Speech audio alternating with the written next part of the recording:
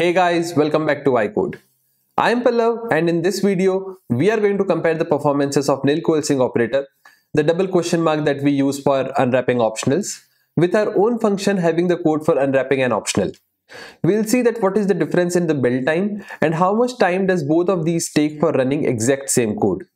The inspiration for doing this was a question that I was asked recently. So few days back, I attended an event organized by Swift Bangalore, and there I was asked that why do people use their own function instead of Nil Coalescing operator. While I knew that this is due to the performance implications, but never benchmarked it. So let's do it in this video. So I have done some setup for doing this benchmarking thing, and we have two files here. One is example with If-Let and one is the example with Nil Coalescing.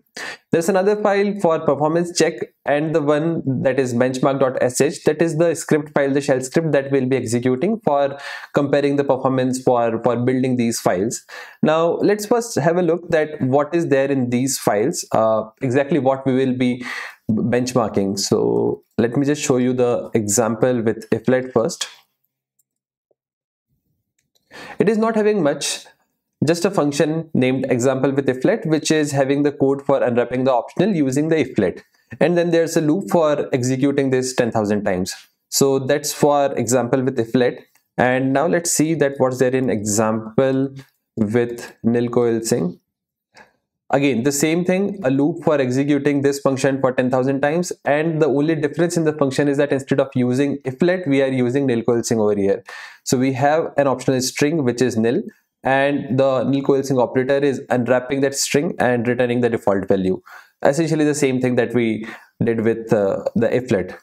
We'll be using these for comparing the build times, and then there's another file called performance. Let's see that what's there in open performance.check. So here we have two functions for benchmarking, Nil Coalescing and the If-Let, and then there are the two functions that we saw in our other files, example with If-Let and example with Nil Coalescing. So these benchmarking functions will be calling these functions, the start time when the execution of this function will start and the end time when this will be done. Later we will check the delta between the start time and end time. So this is for benchmarking Nil Coalescing and this is for benchmarking the If-Let. These are the two functions, and the iterations, number of iterations is 10 lakh, so we will be executing these code for 10 lakh times. Let's have a look at our shell script as well. So what's there in benchmark.sh, and if you see here, there's nothing much. A function for measuring the build time.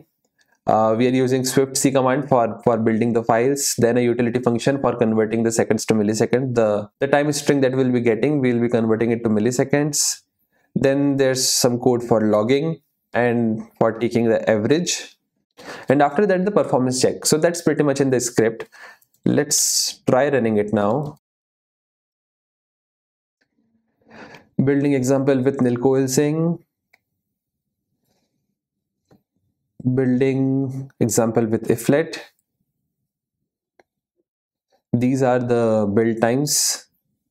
The average of Nil Coalescing is 252 milliseconds and the average of If-Let is 209 milliseconds. And the performance check, so it took around 0.21 seconds for the Nil Coalescing and 0.20 seconds for the If-Let. The If-Let outperformed, and when I ran this script earlier, the difference was around 40-45 milliseconds. The average time for the If-Let was around 185-190 milliseconds, while for Nil Coalescing it was around 200-205, and the runtime was again on the same lines. So now let's try to understand that what is the reason behind this. So there are chances that this behavior can change for actual project having lot of files, lot of calls to those methods. We'll talk about that in a minute. But before that, let's try to understand the reasons behind the results we saw. So to understand that why Nil Coalescing is taking more time, I wanted to look at its implementation. And after spending some time with the GitHub repo of Swift, I found the implementation of Nil Coalescing. That's the file. So there are several factors related to how these constructs are implemented and optimized by the Swift compiler. The first reason that I feel is that Nil Coalescing is an operator while If-Let is a control flow. And what do I mean by this? So Nil Coalescing has an implicit branching logic under the hood. It needs to check whether the optional value is nil or not, and then conditionally unwrap it or use a default value. While if-let has an explicit control flow, it directly checks if the optional has a value, and if yes, it proceeds with the unwrapped value. So this direct control flow can sometimes be more optimized by the compiler. Next, it could be compiler's optimization, especially with the pattern matching.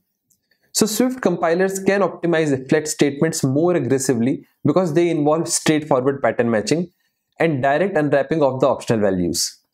This optimization might reduce the overhead compared to the more generalized approach that is needed for the nil coalescing operator. Another factor for the performance is the context and the usage pattern. Also, the nil coalescing operator is more generalized. It is applicable to any type of optional value. So this generality, this generic behavior can sometimes lead to a trade-off in the performance when compared to the constructs like if-let, which are more specialized and optimized for direct optional unwrapping scenarios. I'll mention the links of a couple of blogs in the description related to this. People have tried benchmarking these things on larger projects, and the results have been quite interesting. So one of the observations was that nil coalescing is fast than our unwrap methods, our custom methods, if the usage is in very large numbers. For this, you can check these graphs mentioned in the blog post. I'll mention the links in the description. So if we do not consider the performance for a while, we cannot disagree that nil coalescing is far more convenient and concise in terms of usage. When it comes to readability part, I find it better. So if few seconds here and there are not a concern to you, you may find nil coalescing better. You can also benchmark it further and may find something interesting which I may have overlooked, I may have missed. And if you find them while benchmarking, while digging into the reasons, please share it with everyone through the comments. And if you like the content of this channel, you should consider hitting that like button and subscribe button. Feel free to share this video with your friends. See you in the next video. Till then, happy coding.